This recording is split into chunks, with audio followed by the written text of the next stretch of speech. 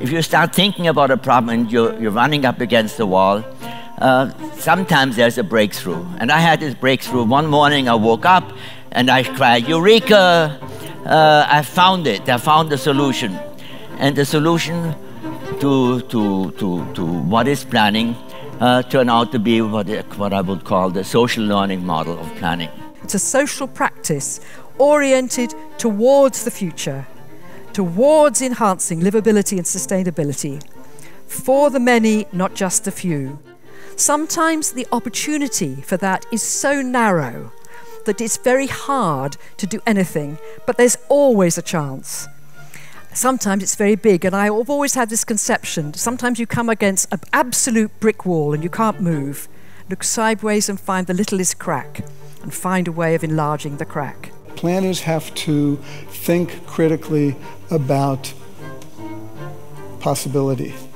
Planners are the ones who, by profession, have to try to look into the future, to look at problems of social and political and physical betterment, and say this is possible even while he says, no, no, no, that's not possible. And these people say, no, no, no, that's not possible. You can never do that. All swans are white. There is no black swan. We tried, through a new kind of course as we saw it, to help students get technical jobs. They had to have the skills to work in practice. That was beyond question.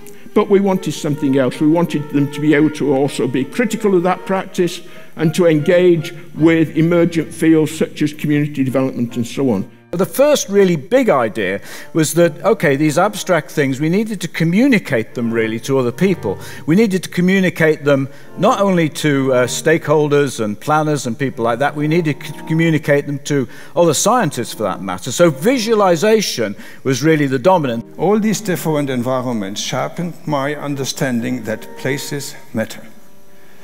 And over the last 50 years, I have learned more from seeing and exploring places than from academic books. More from living and working in and reading about places, as well as from persons who identified with those places. Planning is a very, very complex business, and fixed plans do not work. You take a strategy and wriggle your way through from step to step. And if you do this with the people you are planning for, the first thing, I think, is simply to have a discussion with them. A complex system can only be understood holistically, not piecemeal. Hanging on to the assumptions of machine-like cause and effect is, in my view, one reason for planners' colossal mistakes. I would say the job of current and future planners is to work with this nonlinear, uncertain reality and find ways to improve the performance of cities as systems. So maybe the EU is just a collection of member states. But at the same time, there's much mutual learning taking place. And this happens in planning as well as in European integration generally. And learning changes perceptions. Perceptions of where people stand and what is in their country's best interest. I think planning should be comprehensive. In the public interest sense, that this idea of public service, of a public comprehensive approach, is not an old discredited idea. I think it got discredited because it was associated with the desire for power. In fact, that whoever has true power is able to determine the content of concepts and words.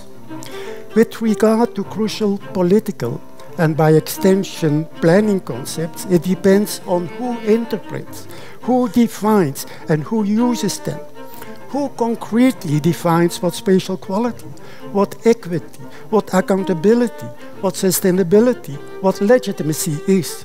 Of course, and this is an interesting for me now looking back, everybody struggled for a society for a better life, everybody. Sorry to say, the Nazis did also use the same term. We want to have a better life. When there is not enough trust in government, then the law and the legal recourse tends to be very discriminatory and used by the rich. The proof of the pudding, as they say, is in the eating. Motor cars have become better, cameras have become better. Have our living conditions become better? Because of the lessons we have learned about how to make spatial planning more effective. It might seem a stupid question, but it's not a stupid question, I insist. It needs for planning to recognize its own limitations, which is a hard thing to ask, because we all benefit. The more important planning is, the more important we are. But that's not the test of good planning. The test of good planning is what it succeeds in doing.